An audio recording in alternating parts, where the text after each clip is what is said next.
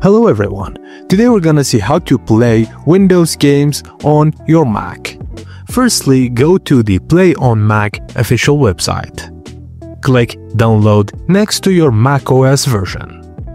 Now save the DMG file to your hard drive and double-click the Play on Mac DMG file in Downloads.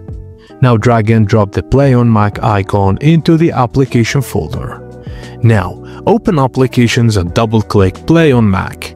If prompt with a macOS security warning, click Open to continue. In Play on Mac, click Install a program. Use the search bar to find the game or software like Steam for Windows, then select the item and click Next. Follow the on-screen instructions until the game installer appears.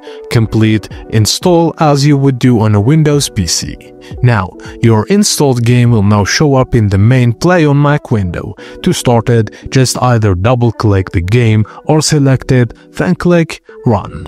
And that's it guys. Thank you for watching and please don't forget to like and subscribe for more.